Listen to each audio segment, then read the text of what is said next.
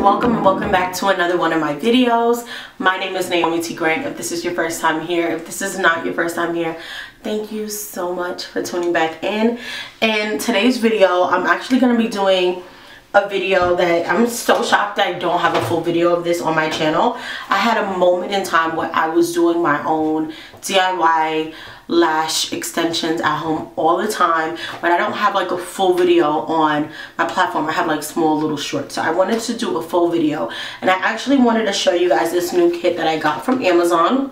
Amazon has a lot of these DIY kits, but this one, the reason why I really like it, it comes with the bond, it comes with the seal, and I'll show you guys how to use everything. It comes with the lash remover as well as the tool to place on the lashes. This comes in sizes 8 all the way up to 16. It's a really nice curl to it. It comes with a decent amount of lashes. For me, I like to start with like 10. Anywhere between 10 and 14 are usually the lashes, the sizes I like to go with. But I'm gonna start with 8. I want to start with something a little bit more like modest, nothing too crazy. Also, I'm not someone who likes to have lashes on all the time. Like, I don't wear makeup all the time, so I like the idea of being able to put them on for a few days and take them off. I like to call these also like my weekend lashes. So if I know I'm going to be doing a few things over the weekend, I put on my lash extension so my face already looks like kind of done, and I can just add a little bit of makeup and go about my weekend. So that's what I'm going to do for you guys. And let's get really close so you guys can get a really good view on how I apply my lashes, and also just how to apply lashes like this in general. I like the applicator a lot. I'm going to show you guys why. It has a curve to it, so it makes it a lot easier for you to apply it onto your lashes. I'm going to just, like, look how easy that is. Oh my god, that's so much easier than the straight one. I don't go all the way across. I just try to do section by section so the glue doesn't dry too fast. So I'm going to start with 14. And then I also like to go in and put a little bit of glue, or bond is what it's called on the label. I like to put a little bit of the bond on the lash itself. So you want to do it on the top part, because that's the part you're going to stick to the lashes, because you're putting these underneath your lashes. So I'm just going to try to just put it on the lash band itself, not all throughout the lash. This is a size 14. I'm going to go in and go underneath. And just pop it like that. Simple. Very simple. I'm going to go in with another 14. I like to do just like 2. So 2 14s, 2 12s, you guys know what I mean? Until I get to the front, and I usually only do one of the shorter size. And I always like to wipe this off, because glue gets on it and it can make it really sticky and hard for you to apply the lashes, and like it sticks to the applicator. It just can become a bit much. So far I really like how it looks. I know I just started, but it doesn't look bad. And the reason why I'm not applying the glue on my lash, because I still have glue on my lash from when I did my initial applicator of the bond on my natural lashes. So far I have 14, 2 14s, 1 12, 1 12. I'm going to go in with another 12. This is so much easier than the straight one.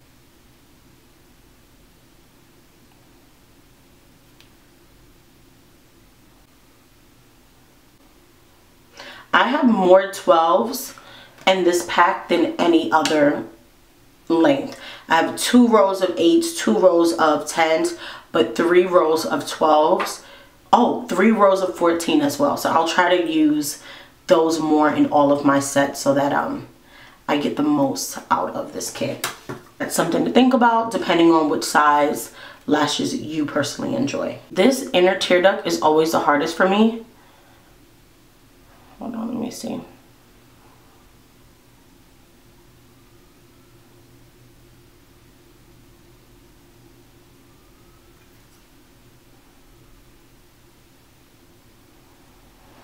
Okay.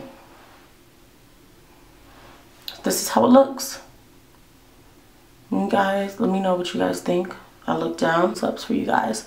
So this is how it looks from one eye to the other. I'm going to silently, I'm not going to talk, I'm going to put some music. I'm just going to kind of run through the other eye and then come back and do the seal and all the things and show you guys how to apply that on as well. So let's do that.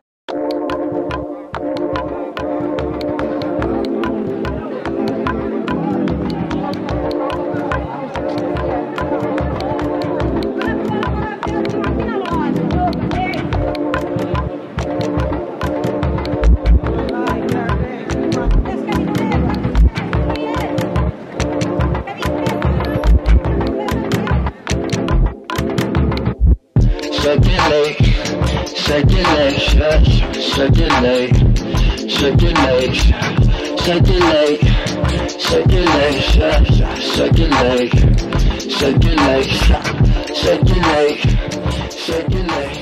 Okay, now right on the other side of the bond we have the seal. Now the seal is really important because it kind of works to lock in that bond so that your lashes last a lot longer, especially if you know you're doing something maybe in the evening. It's gonna be warm, it's the summertime, you live in a hot climate. You want to keep these on without like one sliding off to the side or falling off, because it's not like a strip lash, it's different pieces. So just want to lock in all that hard work. I like to just put this on the band itself like that. Some people even like to put it on top.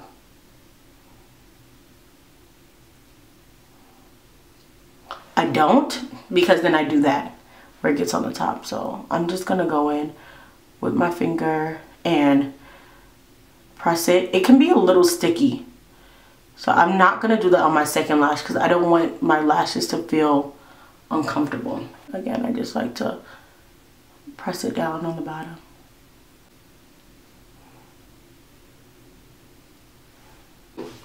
So this is how I do my DIY lash extensions. They look really good. I think one layer is perfect for how I like my lashes. I really like the length and the fullness of this. It's not too heavy, not too full. You guys can see how many lashes I use out of the kit. So even if I never reuse any of them, I think I can get a good amount of uses out of this kit here. I like the fullness of the lashes and the size of the strips. They're not too long, they're not too short, they're very full. I think in general you'll probably need anywhere between 4 and 5 to fill up one lash, one eye. So I think that's pretty good in terms of like the size and the length. The fullness is nice. It's not too full, it's not too heavy, so it's not like volume lashes. I think they're still pretty natural, and yeah, I really like them. Comment down below, have you guys ever tried lash extensions? Has this inspired you guys to try it out? I will link this down in the description. This is no more than 20 bucks. I got this from Amazon. The kit comes with everything, and it even comes with the lash remover. I'm probably not going to remove these today, or maybe even before I finish editing and posting this video. So I'm tired. I have on my head tie. I don't want to take it off because I'm about to go to bed. We're now ready to take these lashes off. They're irritating my eyes, but this is typical. I don't think there's anything wrong with the lash product. I just do not think that this lash glue is meant to be on your eyes for days and days at a time, and like they need to get clean, all the things. It's fine. I'm gonna take it off. This is with the lash glue. Ooh, look at that. I wanted to show you guys how I remove these lashes. It was actually quite easy, and I wanted to show you guys not sped up. I'm just taking the makeup remover applicator, which is basically like a mascara wand with no little fibers or hairs on it, and I'm just aggressively rubbing it back and forth on the eye so that that oil that's in that product can really seep into that glue and break it down. And then I just rub my fingers along my lash band just to rub that in and to get that lash bond off of my lashes and get my lashes off. You guys are going to see I'm struggling towards the outer corner, so then I go in and apply a little bit more of that makeup remover. And then once I do that, it easily comes off. This takes about maybe 2 minutes in total for me to get this off. And then I move forward and do my regular skincare routine. I go in with an extra eye makeup remover or some micellar water just to get off the rest of that glue residue. You can see that. Yeah. My hair's not on them. My lash hairs. It didn't pull out any of my lash hairs. If you guys enjoyed this video, thank you so much for watching, and I will see you guys in my next one. Bye.